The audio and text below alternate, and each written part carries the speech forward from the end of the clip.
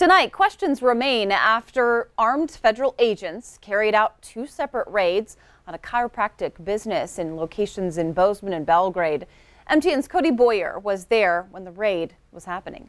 That's right. Now, we've been here since early this morning around 7:30 as federal agents and other agents from the IRS have been going inside and out of the Pro Chiropractic Center here north of Belgrade. We also are learning that they've done the same thing in Bozeman. Not many details have been released at this time so far, but we did learn from one of their actual agents that came out and spoke with me, even gave me her card, saying that they're here on official business, nothing more. We also learned from the Gallatin County Sheriff, who also responded and helped federal agents while they were out here, that they were here to serve papers. Now, the investigation has continued. We don't know too many other details other than that. The guard that has been standing in front of the chiropractic center has been standing there pretty much all day. In part of a statement sent to us, Pro Chiropractic owner John Wilhelm says, quote, "We do not wish to jeopardize the ongoing investigation and therefore cannot comment more at this time. As soon as we started getting information, and if you are following our KBZK app, we immediately sent out a push notification with the latest details."